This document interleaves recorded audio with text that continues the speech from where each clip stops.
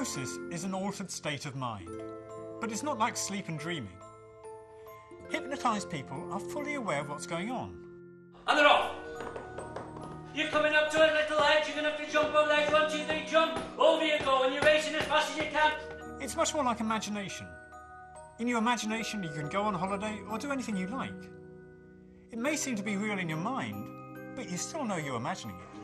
Sit up straight because you're inside a racing car. Put your helmet on, quickly, put your helmet on. Keep racing as fast as you can, let's see the noise of those engines. The louder the noise of the engine, you're going to see naked women are all cheering you on as you go past the crowd.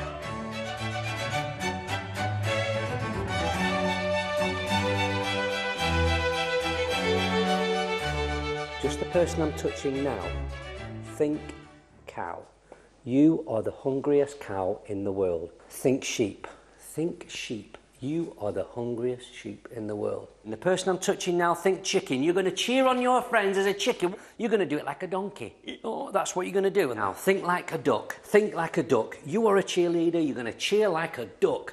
On your marks, get set, go! Eat as much as you can. You've got to chew it at least 10 times. You've got to chew it. Chew, chew. That's it, get it down you. Come on. Cheer them on, the faster they're going to go. The faster they're going to go, that's it. Get it down your neck, come on.